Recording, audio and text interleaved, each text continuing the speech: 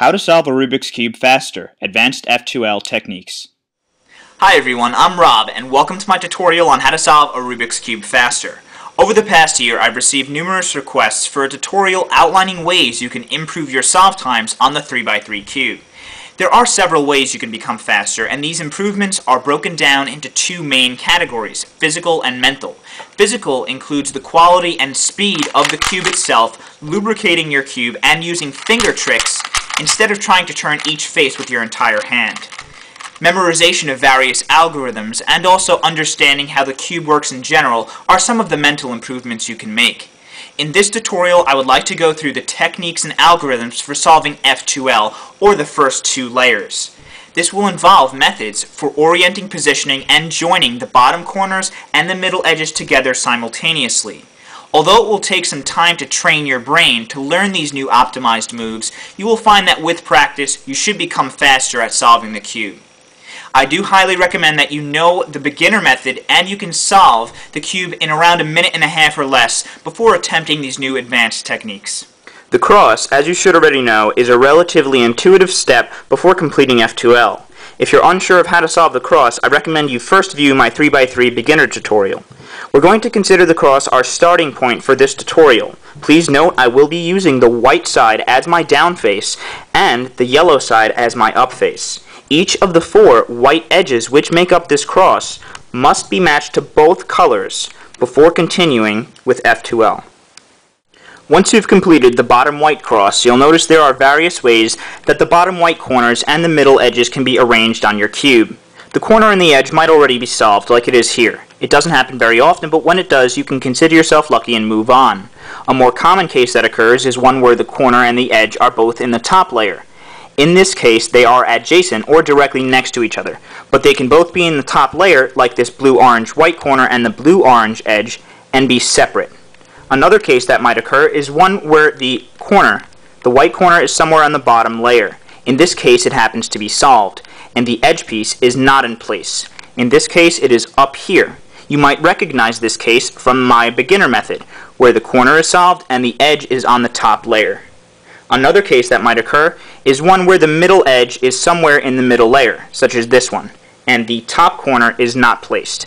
So in this case, it happens to be up here. As you can see, there are many different cases which I would like to outline in future tutorials.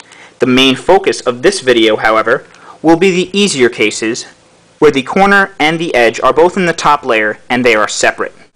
What we're doing in the beginner method is we first place the bottom white corners in these four positions and then we place the middle edge pieces. This wastes moves and time, but it is easier for beginners to understand. Many of the rules for the beginner method, such as corner placement, do apply to F2L. We want to get the white corners in the top layer, just like this one, and we want them to have white stickers on the side. This one needs to be fixed before we place it down. Once it has the white sticker on the side, you look at the other color on the side with it, which is green, match it up towards you, back down. Do the same with this one.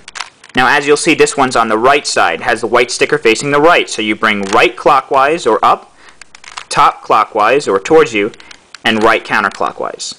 And what that does is it places those two pieces down. Now to fix a piece, what I taught you in the beginner method was to put it above an empty spot and then do right clockwise, up twice, and right counterclockwise, and that piece is fixed. But you don't have to always turn the top face twice. In other words, you can turn this up like that. Now you'll see that messes up the cross. You could turn it out of the way and bring it back down. That's another way to fix a piece. And then you can match it up, bring it up towards you, back down, fix this one, put it above an empty spot, and then you could do the same thing. Right, twice, match it up, and then you have that placed. Now, what you might not realize, when you bring this piece down here, you're also bringing the piece that's opposite it. So when I place this corner piece down here, it's going to bring this piece with it. Whatever color is on top of this piece is going to match up with whatever color is on the side of the corner piece. Since I have orange on the side with the white sticker, orange will match up with this yellow sticker. And as you'll see, now it's paired up with that edge. So if you can get the blue-orange piece to be opposite this corner piece here. Then when you place it down, it will bring that corner along with it. Okay, so hopefully you understand a little bit more about what I'm going to teach you in this video. For the cases I'm going to be going over, we're already going to have the corner piece and the edge piece in the top layer. So you don't have to worry about getting the corner piece to the top layer. However, you are going to need to make sure that the white sticker is on the side like it is here. Once you have the white sticker on the side, we look at the color on the side with white. In this case, it is blue. So we need to get the blue-red edge piece across from this corner, and we want the blue sticker of the edge to be on top. This has the blue sticker on the side, this has the blue sticker on top. Now, once it's like that, you can basically just put it down. This is the simplest F2L case. So we have the corner here, the edge there, lift it up, bring them both towards us, and then bring it back down. Again, it's right clockwise, up clockwise, right counterclockwise. Now, as I said, remember, we have the corner piece across from the edge piece, but as you'll see, this edge piece, it has the red sticker on top. This is not the same as the other case I just showed you. We need to have the blue sticker on top. So if you tried to match this up and put these two down, guess what? It's not going to match up. In this next F2L case, we have the red, white, and blue corner so that the white sticker is on the side, the blue is on the side with white. On the edge piece, the red-blue edge piece, we have blue on top. So as you'll notice, these two pieces are properly oriented, meaning this one has the blue sticker on the side, this one has the blue on top. That's good. It's just that they are not positioned correctly, meaning this edge piece needs to be over here if it wants to join up with this corner piece. So, if we can get this piece over here, we can then join them up by doing the simplest F2L case. How do we do that? Well, we can do it one of two ways. We can either hide the edge piece and rotate the corner, or we can hide the corner and rotate the edge piece. I prefer to hide the corner and rotate the edge piece. So, what you do to hide the corner, you turn the right face counterclockwise. When you do that, you have to make sure you're not lifting up any F2L cases that have been previously solved, and we are, so we don't want to hide it right here. If we hide it here, by turning this face clockwise, we can now hide it here. It will be lifting up these two pieces, so it doesn't really matter. So, to hide it again, we turn the right face counterclockwise. We can now rotate this piece freely. So we turn the up face clockwise to get it over there. Now, since we messed up the cross when we hid this piece, we then rotate the right face clockwise to bring it back up. Now you'll see these pieces are positioned opposite each other, so we can now use the simplest F2L case. So we match up the blue sticker with the blue side. White is facing the right, so we use right clockwise, up clockwise, and right counterclockwise. Alright, in this case I have the red, white, and blue corner here. The white sticker is on the up face, so we're going to have to flip this corner in order to join it to the edge piece. The edge piece, the blue-red edge piece, has the blue sticker on the up face. So for the corner, that means we want to get the blue sticker on the side with white. We want to flip it like that. However, you can't just do that because it messes up the bottom, as you know. When you fix this piece, you need to get it above something that hasn't been solved. So we're going to put it over here above this piece that has not been solved. So when we flip it, it's basically going to come out something like this, which is the simplest F2L case as I showed you before. To flip it, what we do is we turn the right face, this is the right face, the front face, and the up face. Turn the right face clockwise to flip it. Then we turn the up face counterclockwise to get these two pieces out of the way. And then we turn the right face counterclockwise to fix the cross. Now that these two pieces are oriented and positioned correctly, what we do, on the side of this corner piece, we have the blue sticker. So we match it up just like in the beginner method. Match it up, and then when you bring this piece, this corner piece down, it's going to bring down the edge piece also. So to match it and bring it down, right clockwise, up clockwise, and right counterclockwise. And there you go, you have now joined those two pieces together in the bottom layers. In this case, we again have the red, white, and blue corner so that it has the white sticker on the top face, and the blue and red edge is over here and it has the blue on the top. So, you might think that this is similar to the last case where we could just kind of flip the piece in order to get it across from this one. But you can't really do that in this case. If you flip it over here, it will have blue on the side with white, however it's next to the piece and that's no good. If you flip it counterclockwise over here, it will have red on the side with white, and you know that you can't join up red with blue, as I showed you before. So what we're going to have to do in this case is a new technique, and that's going to be hiding the edge piece in the middle layer so that we can rotate this corner piece around and join it up with it. Now, when you're looking at this corner piece, you'll see that red is on the left and blue is on the right. So when you hide this piece by twisting it either counterclockwise or clockwise, you have to make sure it has the same color arrangement. Red on the left, blue on the right. If you flip it this way, it has blue on the left and red on the right. That's not the same. So when you go to rotate this piece around, it won't join. So we need to actually rotate this piece clockwise. When you do that, you mess up this F2L pair. You can't do that.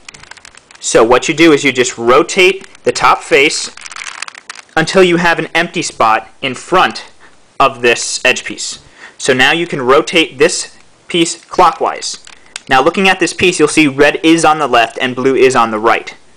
So let me just go back. I have them set up like that. I have an empty spot. I rotate the piece clockwise. Now when you rotate the piece around, look at that, it joins up with it. However, when you hid the piece, you messed up the cross. So now we have to fix it by turning this face counterclockwise. And now we have these two pieces joined in the top face. Now to put them down into their correct spot, you're going to look at the color that's on the side with white. In this case, it's red. So we're going to be lifting the red face. And you want to lift it towards the blue face. Now when I say lift it towards, I'm talking about the white sticker on the bottom. So here's the red face. We want to lift the white stickers towards the blue face, just like that. So we're going to turn this face clockwise, just like that. That way when you rotate this around, it will join up with this cross piece. And then we could just put everything down. These next two cases that I'm going to show you are solved in pretty much the same exact way. They only differ because of the position of this edge piece here. As you'll see on the side of the corner piece, we have blue and white. On the edge piece, we have blue on the side and red on top. Okay, so what do we need to do in order to join these two pieces? Well, as I showed you when I showed you the simplest F2L case, when you could just bring this down, if blue is on the side, then you want blue on top of the edge piece, but this has red. So, as I showed you before, if you tried to bring this down, the edge piece would be flipped. Okay, so they both have the same orientation. The edge piece has red on top, and so does the corner piece. Blue on the side, so does the corner piece. What does that mean? It means that if you hid this corner piece down in the bottom layer, you turned the edge piece all the way around into this position, and then you brought the corner piece back, you could join the two pieces up. Alright, so let's hide this corner piece. When you hide a corner piece, you turn it down by turning the right face counterclockwise, and you're going to be lifting up anything that's in this position here. So right face counterclockwise, turn the up face twice, and now you'll see that edge piece is positioned here. And when we fix the cross and bring the corner piece back up by turning the right face clockwise, you'll see these two pieces have now joined up. So let's do the same exact thing with the other one. Okay, since the edge piece is over here, when we bring this down, make sure there's nothing here in this position. Bring it down, turn this edge piece into this position. We don't need to turn it twice this time. And then we bring the corner piece back up. Alright, so that's pretty simple. Now all we need to do is to put these two pieces down in their proper location. Okay, so you guys should know by now how to put these two pieces that are already joined in the top layer down into their proper position. Whatever color is on the side of these two pieces, that is the face you will be lifting. And you're going to be lifting it towards whatever color is on top. lifting the blue side towards the red face. Blue side towards the red face. When you do that though, you'll split up these two pieces. So just make sure they're out of the way on the side over here. Okay? So now you could lift the blue side towards the red side by taking this white piece and putting it towards the red side. Now you could flip this around, join it, and then bring it back down. Do the same thing for the other one. So we need to lift the blue towards the red, so this needs to be out of the way. Now you could do it, lift it up, join it, and then bring it back down. I hope that you all enjoyed this tutorial where I covered some of the most basic F2L cases in which the corner and the edge are separated on the top layer. We learned about the simplest F2L case, which is always nice to get. We can kind of just bring those two pieces down. We also learned about hiding corner pieces so that we can position the edge piece, and then we could bring the two pieces down together. You might also have to hide the edge piece in order to join the corner to it, and then we could position these two pieces in their correct spot. Whenever you have two pieces which have the same color on the side and the same color on top, we can hide the corner, flip around the edge, join them, and then we can place them down. These new techniques should help you better understand the methods for placing corners and edges down together and allow you to become faster with practice. Keep in mind, my F2L cases were involving the right face, but you may get a mirror image of any of the situations I covered. Please let me know what you thought of the tutorial by leaving a comment and rating this video. And if you enjoyed this video, please subscribe so you'll be notified when I release future videos. Thank you very much for watching.